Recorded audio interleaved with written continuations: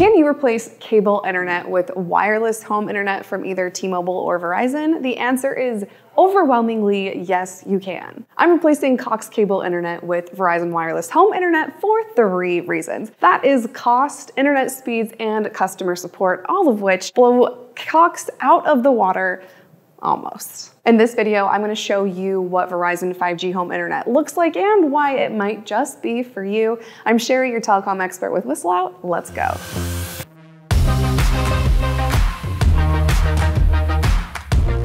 We all know that when it comes to cable internet, costs are not cheap. And in fact, every year they rise and you never know what it's going to be. 10%, 20%, 30%. Well, when we started with Cox, our internet was $65 a month. 2 years later, it's now $85 a month.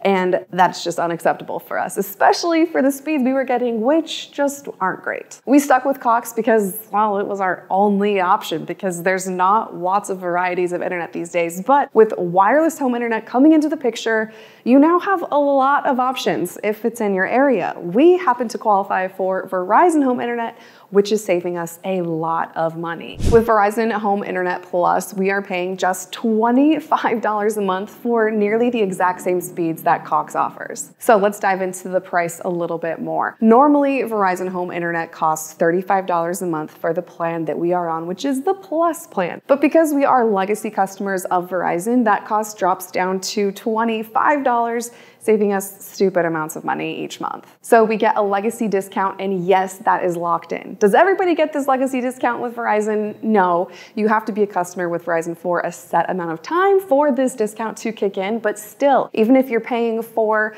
Verizon wireless home internet without being a Verizon customer, it's still way cheaper, coming in at $60 than paying $85 or more a month for any given cable internet company. And even though it's slightly more expensive if you're not a customer, it's still worth switching in my humble opinion. Just find a friend who's on Verizon and put it under their name. And the last perk that comes with Verizon wireless home internet is that you get a money back guarantee. You can test this out for free for 30 days. And if you don't like it, well, just send it back. It's as easy as that. Now let's talk internet speeds, because I know using wireless internet might feel a little sketchy, a little scary, because it's not connected to anything. It's wireless for a reason, where maybe with cable you might feel a little bit more comfortable connecting that into some cable underground that's connected to wherever, giving you speeds. But let me just say, my speeds with Verizon wireless internet are very comparable to Cox. So with Cox, we get around 500 download speeds Mbps and about 10 up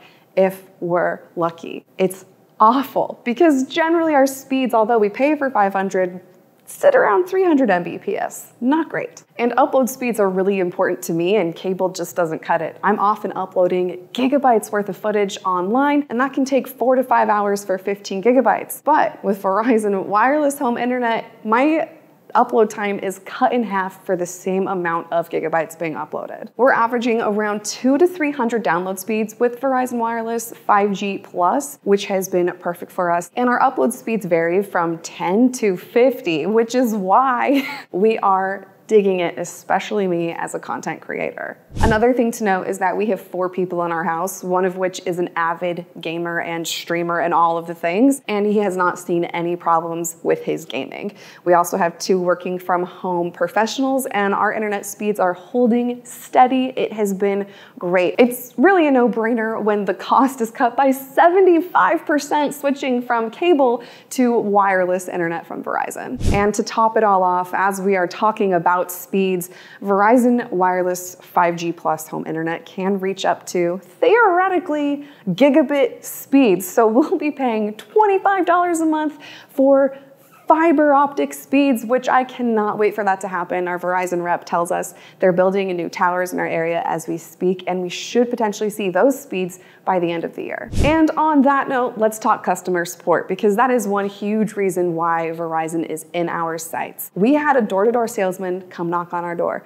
Normally we shoo them away, but we welcome this Verizon rep with open arms, and they have been incredibly helpful, from giving us direct instructions on how to set up, from working through through technical difficulties, although there haven't been many, Verizon has still been much more helpful than any customer support agents at Cox Cable have ever been. And if you've dealt with customer support with cable internet providers before, you know how big of a pain it is to get anything accomplished. With Verizon Wireless Home Internet, that's just not the case. It's been incredibly healing, to say the least.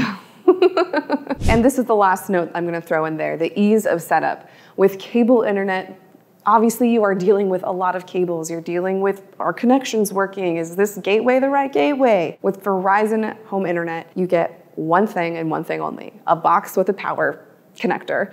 All you do is plug it in and you are good to go. It is so simple. So for all of these reasons, it is a no-brainer to switch from cable internet to wireless home internet, specifically with Verizon. What are your thoughts on wireless home internet? Do you trust it yet? Are you sold yet? What are your questions? Let me know. I'm Sherry Riggs, your telecom expert with WhistleOut.